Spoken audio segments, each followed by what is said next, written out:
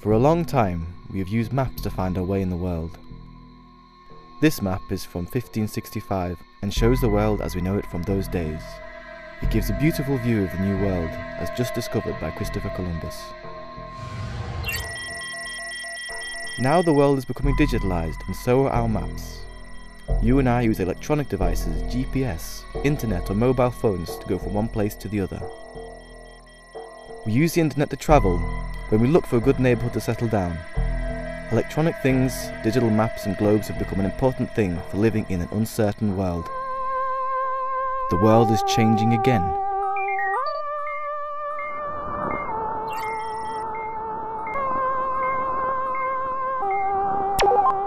Among the greatest uncertainties in our lives were always the natural disasters. Earthquakes, hurricanes and floods kept appearing in the stories we told each other.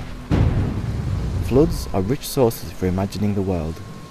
Michelangelo painted the ceiling of the Sistine Chapel with images from the Book of Genesis. It tells stories of the flood, brought to the world by God as punishment for human sin and weakness. Today, those tales are retold as forecasts. Red 5 tropical storm Roger is approaching London.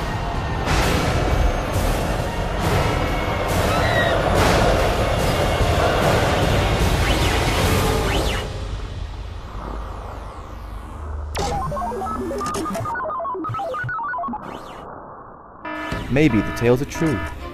The media are filling with floods. The scientists will say it will only get worse. The reports on climate change predict the flooding will increase. The ices on the poles will melt. Sea levels will keep rising and the rivers are filling. Rain and storm is coming. You have to prepare. We make flood maps for the future. Everybody should do it. Citizens, corporations, governments and armies.